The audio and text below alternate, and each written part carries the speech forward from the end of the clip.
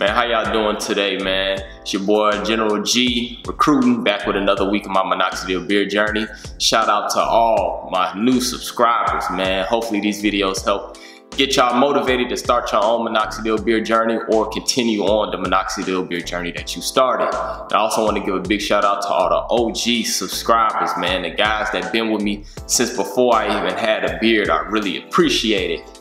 So, man, this week, let's talk about being consistent. As you can see, my beard, I feel like it's grown back to where it was before I did my trim on Super Bowl day, which I think was like in February. It kind of seemed like it's been taking a little long, but actually when I actually count back the weeks, I'm actually pretty happy with my growth. One thing I can say is I'm starting to see weaknesses, man. I don't know if it's that I'm shedding some or if I've always had these weaknesses. For some reason, I see the weaknesses the more I grow my beard, which is weird. And then like when I cut it short, it seems like I don't have any weaknesses.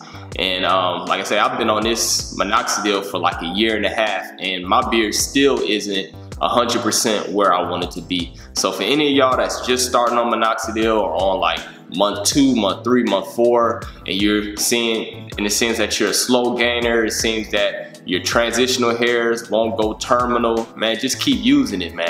Like I said, I've been doing this for a year and a half, and I still have transitional hairs on some of my weak points, and I don't know when they're gonna slough off and go to terminal, but I'm consistent. You never wanna get frustrated and then quit Minoxidil because of that, because at the end of the day, the time is gonna pass whether you use Minoxidil or not. You don't wanna quit and then a year from then or 2 years from then, you're looking back thinking, man, I wonder what my beard would look like if I just kept on the Minoxidil. You don't wanna have none of those doubts. So even if you're frustrated, keep on using it. Eventually, things will happen. And if you see transitional hairs and vellus hairs, that just lets you know that the product is working. It's just gonna take a little time for those hairs to get replaced by your terminal hairs. And like I said, I still have areas, my weak areas, to where I see transitional hairs. And it's been like that for a while, but I'm gonna keep on keeping on. Also, I wanna talk about this coronavirus that's messing up a lot of people money. All these sporting events are getting canceled. A lot of theme parks, people having to stay home from work, people buying up all the toilet tissue, hand sanitizer, soap, whatever. All I gotta say is, yeah, washing your hands will help. Using hand sanitizer will help. Wearing those masks probably will help. But in my opinion, I think eventually everybody's gonna get exposed to this virus. And I don't care how much you wash your hands, if your immune system is not tip top, then you can have problems with this virus. So instead of investing all your money on toilet paper, y'all need to be investing your money on foods that's gonna be beneficial to your body to help keep your immune system intact. And these are gonna be your fresh fruits and vegetables, your whole grains, your legumes, which are your beans and lentils, and your nuts and seeds. You want to eat as many of those plant-based products as possible. Plants, not only do they have fiber, which acts as a prebiotic for your beneficial bacteria in your gut, providing it food.